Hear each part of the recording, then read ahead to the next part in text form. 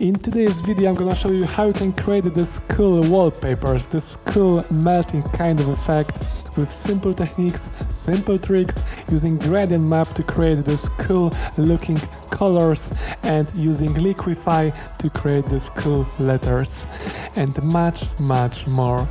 Stay till the end. Okay, so let's move to Adobe Photoshop and create a new file. So I already have a 4K file, so it's a simple 4K resolution, so 3840 to 160. And the first step, let's change the color of the background. So let's go with a black. Now we want to add some text, so I'm gonna type a simple love you and maybe change the font to something like this.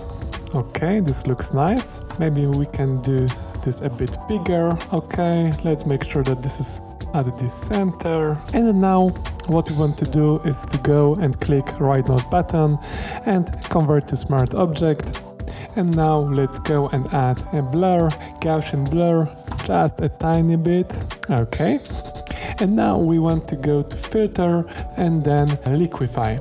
And now if we go to Liquify, you can see we only work on the second layer, if that makes sense. But if we turn off the backdrop, if we have a white text, it's really hard to see anything here. So I can show you a trick that it took me a while to figure it out.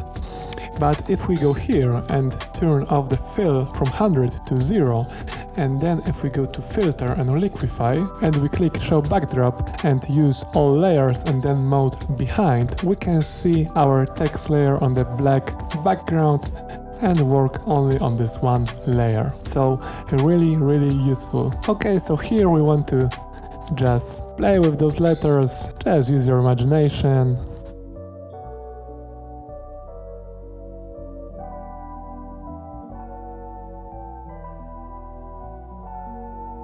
Okay, so I think this is gonna do a job for me. And now let's go and turn off fill to 100%. We're gonna create a new adjustment layer. So we go to adjustments. If you don't see this window, you can just go to window and then here turn on adjustments.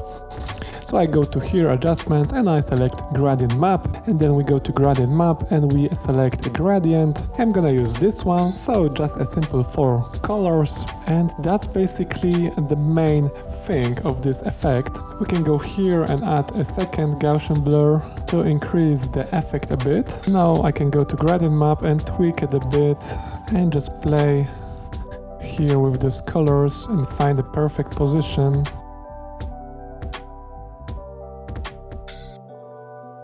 Okay, so I'm gonna keep this as it is right now. What we can do with this, we can go and select the brush and just create a simple, if we turn off the gradient map for now, simple dot. I just use a brush with 0% hardness. We can tweak it a bit and create something like this, or maybe tweak it a bit different. Okay, and now we can put this behind and change the opacity mode a bit. We can put those few additional elements in a few places. We can also invert this and put above our layer. We can do some cool stuff with it. Just add a cool details.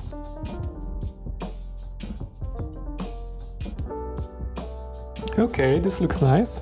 And now let's turn off the gradient map for now. Let's put everything in one group. Let's create a new layer and click apply image. So now we've merged everything to one layer and we can turn on the gradient map. And now with this new layer, what I really like to do is to go to filter gallery and then go to sketch and halftone pattern. Let's play with those values here a bit. Okay, so this is one effect and it also looks really cool, but let's invert this. And now we can duplicate this layer and put this on difference mode. And if we move this a bit, we can create this cool effect. Now let's put a mask on it.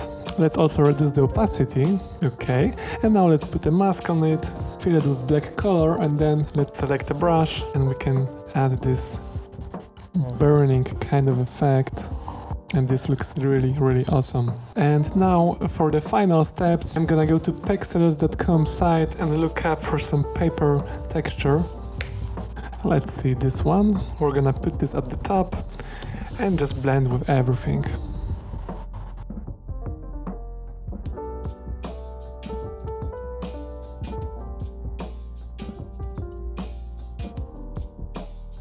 Okay, so we can put one paper texture before our gradient map, and for the final steps I really like to go create a new layer and then image, apply image, and then go to filter, lens correction, put fix red cyan fringe to -100 and fix green magenta fringe to 100, and here we're gonna leave 0. Here a small value of 2 on remove distortion. And right now let's go here and just reapply this again, so about 3 or 4 times, and we can get this cool chromatic aberration on our letters. Okay, and for the final step we can go to filter, camera raw filter, and play with some values here. Just see what works best for your art.